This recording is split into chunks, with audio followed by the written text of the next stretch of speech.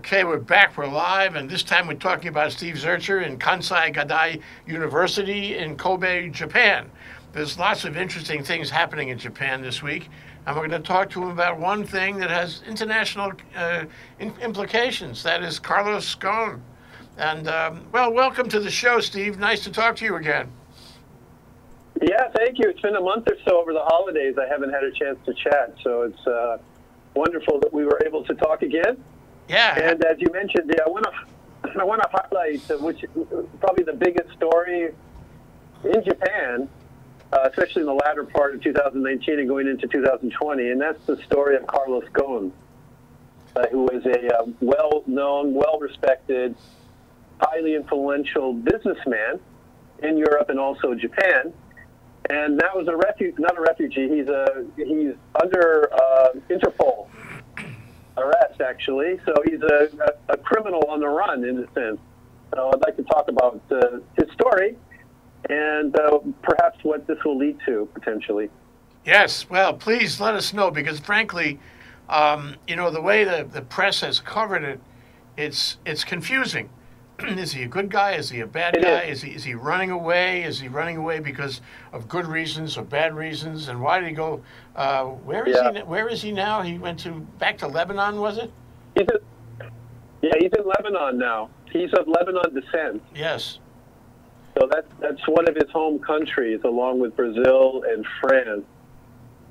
So he decided when he escaped here at the end of last year to go to that country, maybe for political cover, but also there's no extradition between Lebanon and Japan. So the Japanese government cannot ask the Lebanese government, at least legally, to bring him back to Japan to face justice here. Mm-hmm. But let me start at the beginning so the listeners have a context about this guy. Yes. So he was arrested in late 2018, actually. So this has been an ongoing story for quite a while now, over a year. And he was flying in on his private jet, the Nissan jet, and he got off the tarmac, and the Japanese prosecutors and Japanese police were waiting for him. This is unbeknownst to him, of course, and they immediately arrested him and put him into detention. The charges that were placed against him were underreporting income and also breach of trust in his role as CEO of Nissan Japan. Mm. His perspective on this is that this has all been trumped up charges, that he's completely innocent, and that the Japanese legal system basically amounts to what he calls hostage justice. Hostage justice. That is, the presumption is that you're guilty rather than innocent when you're arrested. So just a little bit about him. He's 64 years old, and he's a citizen of Brazil, where he was born, in Lebanon, where his descent is from. His parents were born in Lebanon, and they immigrated to Brazil. He went to university in France, and he worked for 18 years at Michelin, the famous French company, tire manufacturer. Mm-hmm. From Michelin, he was hired by Renault in 1996, and Renault was nearing bankruptcy at that point. So the famous French manufacturer, French auto company, he came in there, and he helped turn that company around into a profitable company. He's very famous within corporate circles as being an efficient cost cutter. So he restructured Renault and was able to turn that French company around. And then in 1999, and this is where the Japanese side of this starts, Renault made an investment in Nissan. At that point, Nissan was 2 months away from bankruptcy. They were done. They couldn't get money from Japanese banks, which is unusual because usually banks bail out Japanese companies, but everyone within Japan had figured Nissan was done. So Renault came in as a white knight there at the very end, pumped in enough money to keep them going, and Ghosn was appointed as the COO of Nissan as a result of this investment. And he laid off 20,000 people out of 150,000. Wow. He was highly criticized. Yeah, it was brutal what he did from a Japanese perspective. He was highly criticized for doing this. This is, again, 1999-2000. Traditionally, as you know, Jay, Japanese companies tend not to want to lay people off. You know, there's lifetime employment. That's more of a myth than it is reality anymore. But anyway, back at that point, to have a major corporation, one as famous as Nissan, to lay off 20,000 people was highly unusual. And as a foreigner, he could get away with it, but he was criticized. But in the end, he turned the company around as well. So over the preceding years, they opened up 15 new manufacturing sites worldwide. The employment went from 120,000 to 245,000. And Nissan moved from being the fourth largest car manufacturer in Japan to the second largest manufacturer in Japan. It was after Toyota. Toyota is number one. But that was quite amazing for a company that was 2 months away from going bankrupt. So he became the CEO of Nissan Japan in 2001, and he was in that role up until November 19th, 2018, when he was arrested, as I mentioned before. Mm-hmm. So he was charged with underreporting his salary, about $9 million in future compensation. It wasn't salary that wasn't being paid weekly or monthly. It was future compensation that he had negotiated internally. And he had not reported that, which under Japanese law you're supposed to. Even money that you have not received, you need to report. You will receive in the future. So that's one of the reasons he was arrested. Immediately after that, he was kicked out of all. He's actually involved with 3 companies: Renault, where he was the CEO, and Nissan, where he was the CEO, and Mitsubishi, which is a car manufacturer here, a minor one. He was also involved there because Renault had made an investment there. And all 3 positions were taken away from him. And he immediately went into detention. So he was under house arrest. He wasn't in prison, but he was in a special room where the prosecutors could interview him for 8 hours a day without any legal representation. That is the way the Japanese system works. And that's kind of the basis of why Ghosn has been making the case that he was being unfairly held and that he really didn't have any chance whatsoever of having a fair trial. Well, that's really disturbing in the sense that it sounds like something you would find in Russia or maybe the Middle East or in some dictatorship country, not in a democracy. In a democracy, you have counsel. In a democracy, they don't, I mean, I know this sort of thing happens or has happened with the CIA, but I don't think we like it here, and I don't think the Western world likes it. And I would have assumed, if you hadn't told me that, I would have assumed that he would not have been treated that way. So what is going on in Japan? Is Japan changing?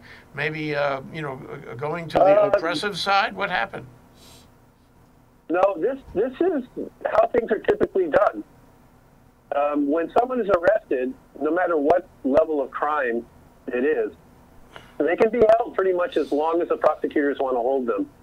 And they have to go through certain legal maneuvers, ask the judge, and they can make the case that the person who's been arrested is a flight risk or some other extenuating circumstances. Listen to this, Jay. The conviction rate by prosecutors in Japan, not just Tokyo, but for the whole country, is 99.4%. Oh. So basically what happens is once you're arrested, you're presumed to be guilty and you're held until you confess. Well, I mean, one thing that strikes me about this, it's worth dwelling on it for a moment, is that, given this opportunity to interview for days at a time, it's not so much that the prosecutors make their case, it's that they do investigation and they decide whether to prosecute the case. And so being fully informed, they don't, I'm making this up. I mean, I'm just imagining. That means that they would not prosecute a case that should not be prosecuted. Therefore, the only cases they prosecute are the ones they feel certain about, that they have the evidence that there is guilt there. But, so that's the question I want to put to you. Is it this 99% thing, which is a little chilling, is it because 99% of these defendants are really guilty? Or is it because, the prosecutors have a system where they can convict everyone, including people who are not guilty? What's the bottom line? Is this? Yeah, this is the transparency here just doesn't exist. So my own reaction would be probably out of that 99%, there's some people who are innocent, but they just say, I'm not going to get justice. They're already presuming that I'm guilty, even though I'm not. So therefore, I go along. I just plead guilty, and I'll get out in 5 years. If I protest my innocence, then I'm held under house arrest, or I'm prosecuted, and I'll end up staying in jail even longer. So Ghosn, it's been over a year. He was under house arrest. He was charged, but there was no trial date set. It kept on slipping into the future. So part of the rationale, I'm kind of jumping ahead a little bit, for why he decided to become a criminal, basically, by escaping Japan, was that he felt that he would never get a fair trial, and he would be under house arrest indefinitely.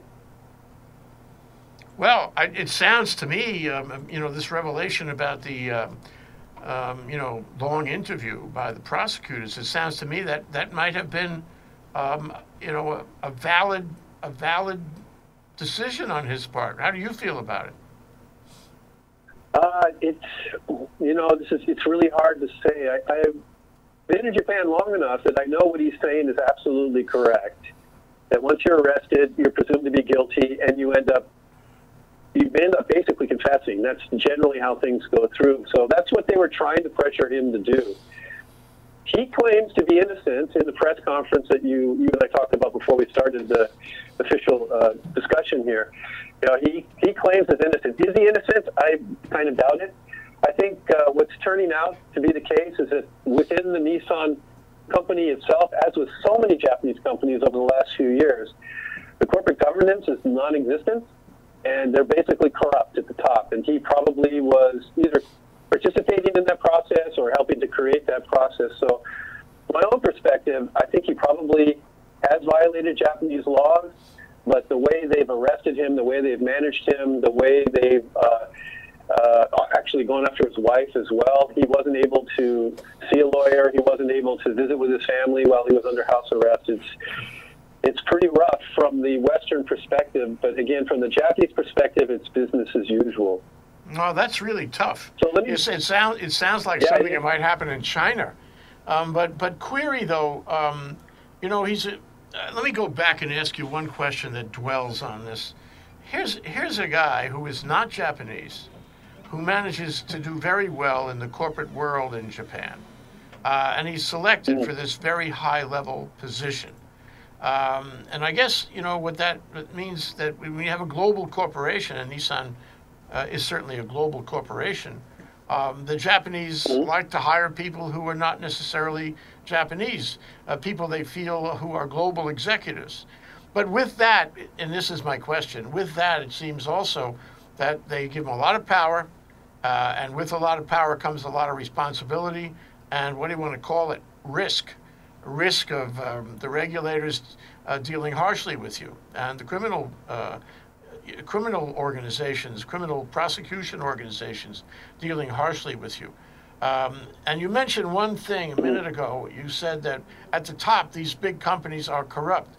What do you mean by corrupt? Do you mean that there's no regulation, that they buy off officials? Do you mean that there's nobody telling them, no, you can't do that? That the board of directors is ineffectual? What does corrupt mean? Yeah. It's basically the latter, Jay. So in the last few years, some of the best-known companies in Japan have been discovered to have basically lied about their sales reports, lied about the quality of their products, funneled money into undisclosed locations. This is Olympus, Toshiba, in my neighborhood here, Kobe Steel. Many of them were over-reporting sales, and there was no corporate overview. The board of directors, if they knew about it, didn't do anything about it, or maybe it was not reported by management. So Japan Inc., over the last few years, has really taken many, many hits because blue-chip companies that you thought were professionally managed, have turned out to be not so. In the case of Olympus, this was about 5 or 6 years ago. It was a whistleblower who was a foreign CEO. So again, we have a foreigner who went to the press and said that it was $500 million was being funneled into these companies where the money just disappeared days after. There were rumors that the Yakuza was involved in helping Olympus to maintain their high sales numbers by loaning them money and then extorting them. So it was a terrible, terrible episode of complete corporate failure, corporate governance failure in Japan. And Nissan also is now in the limelight because of what's happened with Ghosn. It's kind of exposed how poorly Nissan had been managing themselves. The chief guy who actually helped to set up the prosecution, he was a Nissan leader. He also had to resign a few weeks later after this whole thing started with Ghosn because he also was accepting money and not reporting it in the proper way. Same thing as Ghosn. He had future compensation that he was not reporting. So it wasn't just Ghosn, apparently, who was participating in this underreporting of salary that he was arrested for. Well, that leads to the question of leaders as well. Yeah, that leads to the question of what is the Japanese government doing? So you have Ghosn, and he's in Lebanon, and he's telling his side of the story and criticizing the Japanese government and system of laws, for that matter. What is the Japanese government doing? Are they responding? Are they arguing with him? Are they taking action to prosecute others in Nissan who might have been in league with him? And are they changing the system? Because it sounds like he is inviting criticism of the Japanese government and prosecutorial system. And maybe the Japanese government should take note of that and try to improve it. What's happening?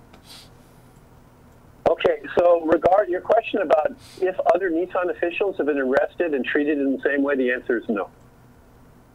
So that stands out as something that doesn't make sense if you look at it from a fairness perspective.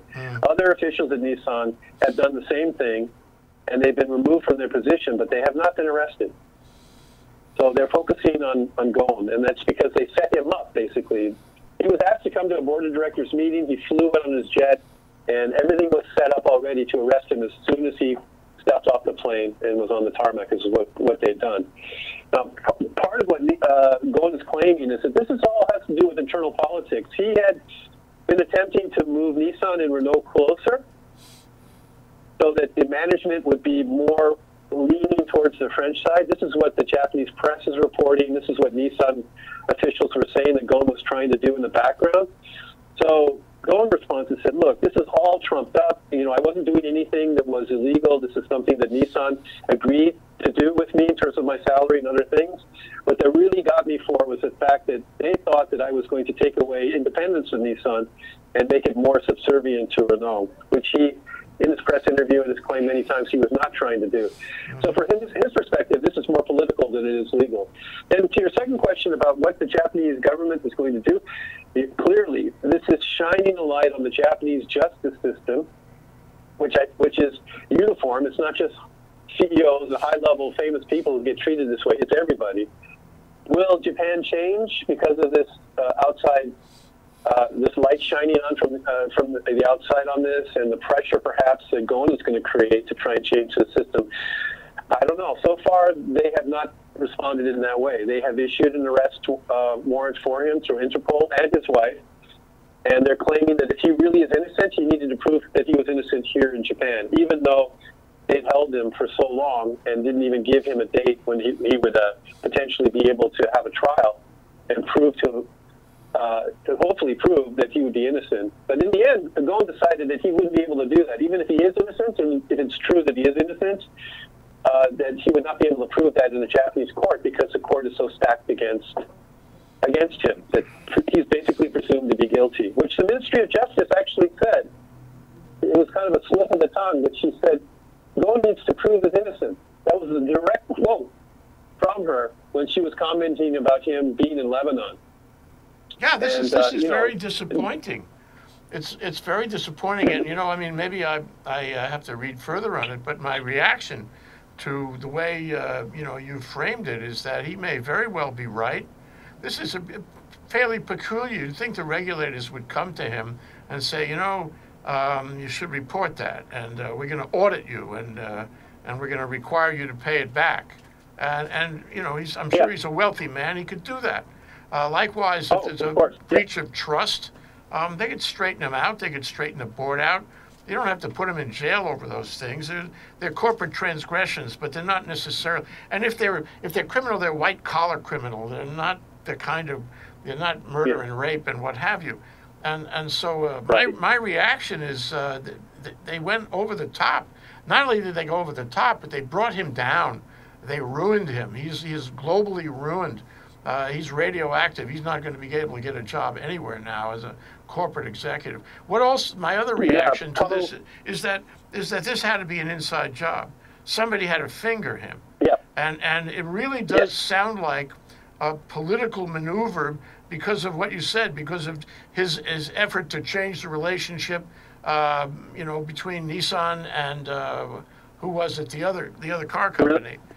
Renault. Yeah, the investor. Renault, I think they own 40% of Nissan as a result of bailing them out back when they were nearly going bankrupt. Mm-hmm. So they are the majority owner of Nissan, but Nissan has been independent in terms of how it's been managed, although Ghosn was CEO of Renault and he was also CEO of Nissan. By the way, he is the only person ever to be CEO of 2 Fortune 500 companies at the same time. Quite remarkable. Well, it sounds like he was pretty good, actually. Steve. It sounds like he was a really good executive, and he could do amazing things with 2 companies at the same time. And when you get to the top, maybe those people would like to bring you down simply because you're so good. There could be some resentment that he did what he did. That he did turn Nissan around clearly. But also, I think this issue of the politics between the French, Renault's owned by the French government, so there's national politics involved on this. And there's a Japanese sense that Nissan's one of our blue chip companies, and we don't want it owned by the French government. So there's a lot of ramifications or undercurrents on this. But I think, Jay, your instinct on this is right, that a lot of this has to do with politics. So just very briefly, let me talk about The Escape, which is, this is going to be a Netflix video or maybe a movie, and there's already discussion who's going to play Carlos Ghosn, maybe Tom Hanks. The guy who looks the most like him is Mr. Bean. I don't know if you know him, Rowan Atkinson. They look very similar, Ghosn has already said, I don't want him to play me. So, he wants some kind of handsome person. This is going to be huge. Well, and our favorite President Trump is involved too. The wife of Ghosn has reached out to Trump to help with this injustice that they see that's being carried out by the Japanese government. But anyway, what happened is he's under house arrest, and there are security guards that are in front of his place, and there's cameras and so forth. So he doesn't have one of those armbands. Jay, if you or I were arrested in America and we were under bail, we would probably be wearing one of those things. Yeah. But in Japan, that's not legal. They don't actually have that. Yeah. But he's under supposedly 24/7 surveillance. But on the evening of 12/29, the end of last year, he walks out of his home. He has a hat on and a face mask, so he's kind of trying to disguise himself. But he walks out and nobody notices. And, the end of the year in Japan is a holiday season, so apparently the security guards weren't working. No one was paying attention. And maybe they figured this out. So he goes, and this is incredible. So he leaves Tokyo, and then they figured this all out. The easiest airport to get out of without being reviewed or being searched is the Kansai airport. They've done their homework on this. So he gets on the bullet train, he goes down to Osaka, and then he has a private jet set up. And apparently he climbs into a musical instrument box. There were some Gregorian musicians that were leaving Japan. So he went inside one of those big boxes for their musical instruments. And the box was so big that it couldn't go through the X-ray machine, so it was just waved through. So he gets on the plane. This is why Hollywood is going to be doing this day. I think it's so. An incredible story. He gets on the plane, he flies to Istanbul, and then he transfers over to Lebanon.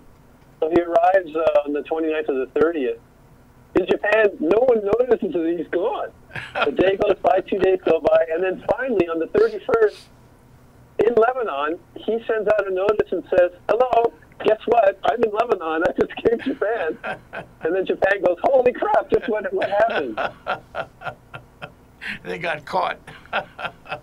Yeah. You know, what a great story. You're right. It'd make a great movie. And my last question, we only have a minute left, but my last question is, okay, very good. You know, how do people in Japan feel about this? Are they ticked off that he escaped the system? Are they ticked off with him for the apparent violations, the claimed, alleged violations of the criminal law? Or has he become a kind of hero, a kind of bad guy hero? How do people feel about it? Yeah, I'd say the reaction's been interesting. They think that what he's done is wrong. That basically he's escaping, and that he has turned himself into an international criminal. But there's also anger directed at the justice system and the prosecutors for how they handled him, and also for the fact that they let him escape so easily. How could they do that? How could they let him go like that when they supposedly had him under surveillance 24/7?